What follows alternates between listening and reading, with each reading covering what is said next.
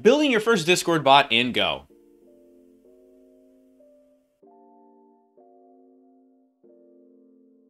Hey everyone, my name is Brian Morrison. Thanks for stopping by my channel. I'm a full-stack web developer and content creator here on YouTube and my blog, brianmorrison.me. In this video, we're going to take a look how you can create your very first Discord bot using the Go programming language, which is one of my favorite languages. We're going to start by registering an application inside of the Discord developer portal. We're then going to head into VS Code and write some code to create a simple bot that's going to respond to, as we need to start off with, a hello world example. So we're going to be there, and then we're going to head over into Discord and test out our code. If you're interested in this type of content, whether it is general web development, specifically in the serverless realm, I also do some DevOps stuff, do me a favor, like and subscribe, like this video, subscribe to the channel, share this video with your friends, and let's hop to it. So the first thing we need to do before creating the code for the bot is we're going to need to register an application in Discord's developer portal. And this can be accessed by going to discord.com/developers/applications. To create an application, go ahead and click the new application button in the upper right hand corner, and then give your application a name. I will name my application Go Discord Bot. And then we're going to check the box that says we agree to the terms of service and click create. So from the landing page for this bot, you're going to want to go to the left-hand side when you'll see a navigation section here called Bot. Click on that, and then let's click Add Bot to create the bot functionality for our application. Okay, so this is going to be your bot. Let's go ahead and change this name here, and we'll just name it My Go Bot, all one word. And let's scroll down a little bit. Underneath the Privilege Gateway Intents section, you're going to want to check the box that says Message Content Intent. An intent in Discord bot development is basically a way that your code can tell the Discord servers what exactly it's trying to do, so Discord knows what information that your bot needs to function properly. I'll go ahead and select this and then click Save. Once the changes are saved, let's go ahead and click this button here that says Reset Token, and this is going to generate a token for us that we can use to authenticate the bot in the code. I'm going to go ahead and click Yes, do it, and then if you have two-factor authentication, you're going to be required to enter your code in here, so I'm going to fast forward past this part so you don't steal my account. Once the token's been generated, copy the token down and save it for later use, because we're going to need to put this in the code for the bot. And once that's done, we need to invite the bot to a server. I'm going to go ahead and click the OAuth 2 button on the left-hand side, and there is a URL generator and navigation item here. And what this lets you do is generate a URL that you can use to invite the bot to your server. Let's select the option here that says bot. For the bot permissions, you can read through all of these different scopes that you can allow for your bot, but for the sake of simplicity for the tutorial, I'm just going to select administrator, and then there's a URL down here that will be generated. We're going to copy this URL and then open it in a new tab. Okay, now you can see Go Discord Bot wants access to your Discord account. So I'm going to drop down this server options here, and I'm going to select content, which is just a fresh server that I created for the sake of doing this tutorial series. I'll click continue. It's going to ask us to confirm that the bot wants administrator permissions to this Discord server. I'll click authorize. And then I will tell Discord that I'm indeed a human. Okay, so once you see this authorized page, you can actually go over to Discord and check to see that the bot is added to the server. So this is my view of that Discord server, and you can see on the right-hand side, I now have my Go bot as offline, but it has been added to the server. Now let's over to VS Code and write some code to get this bot working. Okay, so I'm in VS Code, and I just have an empty folder open to kick off the project. I'm going to go ahead and open the integrated terminal because we're going to need to initialize this project, and let's type in go mod init go discord bot and hit enter. Now Go's created a new go.mod file for us, so we've initialized the module. Let's also touch main.go. Now we need to install the package we're going to use to connect to Discord and interact with the servers. Let's type in go git github.com/bwmarin/discord go. Okay, now that the packages have been added, we can open main.go and we'll start writing some code in here. Let's type in package.main to kick it off, and then we're going to import our newly installed Discord Go package, so github.com/bwmarin/discord go. And then I'll start writing our main function. So I'll do func main.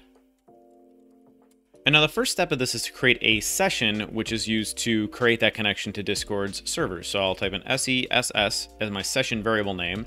And that's also going to, this function is also going to return an error. And the function is going to be discord go.new. And then we want to pass in bot with a space. And then we're going to paste in our token that we received from the Discord developer portal. Now let's check the error value just so we can escape out of the application in case it doesn't work properly. So I'll type in if ERR is not equal to nil, log.fatal, and then we'll just log that error out for now. Okay, I've saved it so this way Go can automatically add some new imports for me. And then for the first thing we need to do after creating the session is we need to add a handler to the session. The handler is what's going to process the incoming message requests from Discord so we can do what we need to with them. I'm actually going to close out this sidebar here so I get a little more room to work with. This function accepts another function as its parameters. So we'll type in func. The first parameter of the internal function is going to be s, and it's going to take a pointer to discord go.session. And then m is going to be discord go.message create, which is the event that we're going to handle.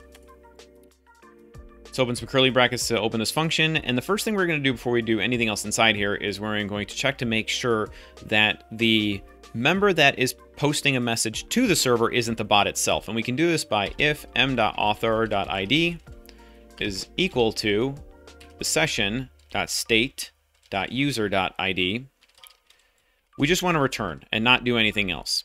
So if the author of the message is the same as the session author ID, I suppose, we're just not going to handle the message.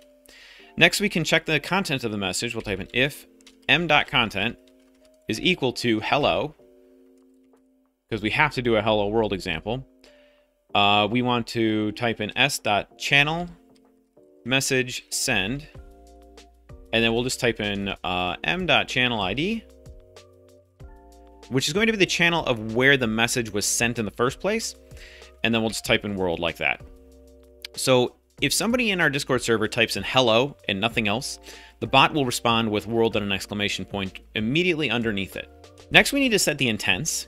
If you recall earlier in this tutorial, we checked a box that said we want to allow the intent of reading messages from a server. So now we need to tell the bot to send that intent to Discord servers so this way they know to send the information to us. So we can do this with session.identify.intents, which is where you would set this, and that's going to be equal to discord go.intents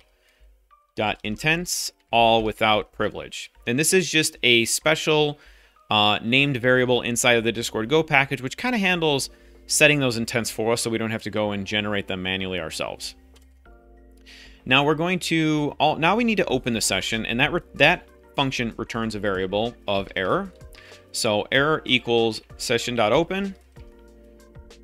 We're going to check this error again, and I'm going to log.fatal error if something goes wrong here.